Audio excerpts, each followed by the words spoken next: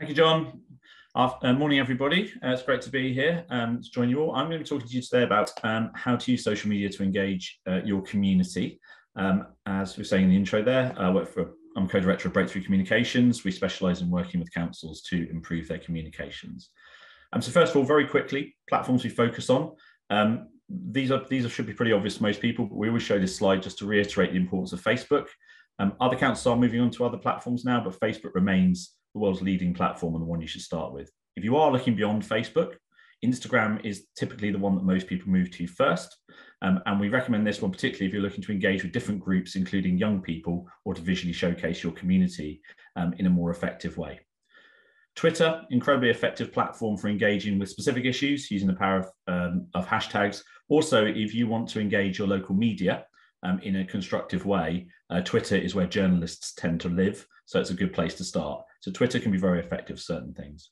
YouTube is increasingly used by a huge number of authorities around the country. It's an excellent video hosting platform and is also owned by Google, which means it improves your ability to be found in searches when people are looking for things to do with your council. But Facebook remains the most widely used platform in this country.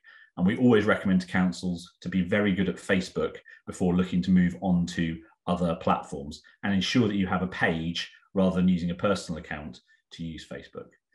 When you build your Facebook page, our top tips for enhancing a council or a council Facebook page: make sure you've got a unique address, set up a call to action button, use the inbox function and the autoresponder function, and make sure you review it regularly.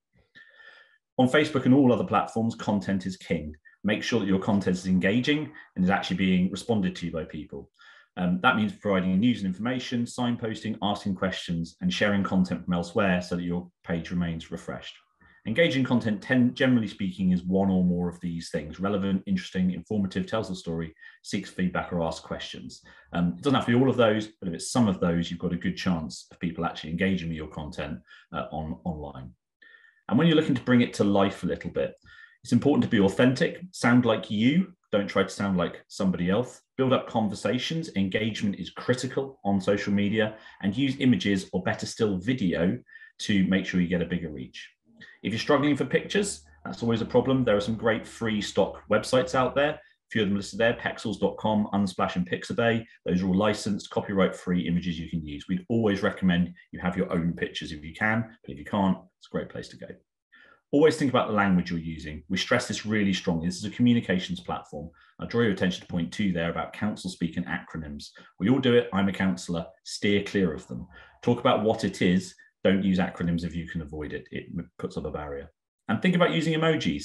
If we'd been doing this a year ago, I would have said steer well clear of them, but they're so widely used now that using emojis to bring your content to life can be incredibly effective.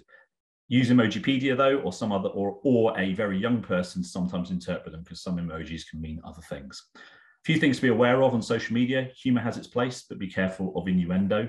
Never reply in anger or if you've had a drink to a Facebook post, and really, really don't feed the trolls if you can avoid it. That's what they're there for. And share and share some more. Sharing your content onto local pages will build engagement, will build reach, and ensure that it's getting in front of people that you actually want to speak to. So share that content as widely as you can.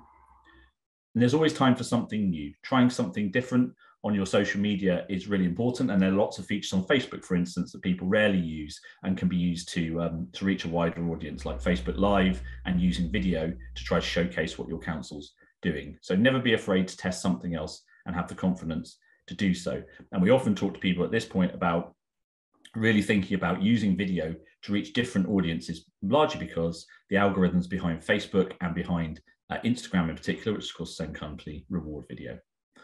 Using graphics. Canva.com is very widely used in the sector. We work with a lot of councils that use it already, and it's a really simple way of building graphics, but there are other softwares that are available. But using something simple to build graphics is a great way to engage with people. And finally, when we talk about tools, using scheduling tools. Facebook has built-in scheduling tools, but if you're using more than one platform, something like Hootsuite is widely used, and we'd recommend using something to schedule your posts over a long period of time. So the 4 things quickly to try: if you don't have one, set up a council Facebook page, like or join your Facebook pages and groups, try writing a post on your page and sharing it, and share a piece of relevant content from somewhere else, whether that's from a councillor, a council, an MP, local media, or wherever it is. And finally, have a look at Council Hive. This is a platform we've built that has how-to guides, templates you can download. It's paid for on a yearly subscription, and we'd be very happy to talk to you about it. And you can have a look at it through our website, where you can have a go at it and book in a call with us.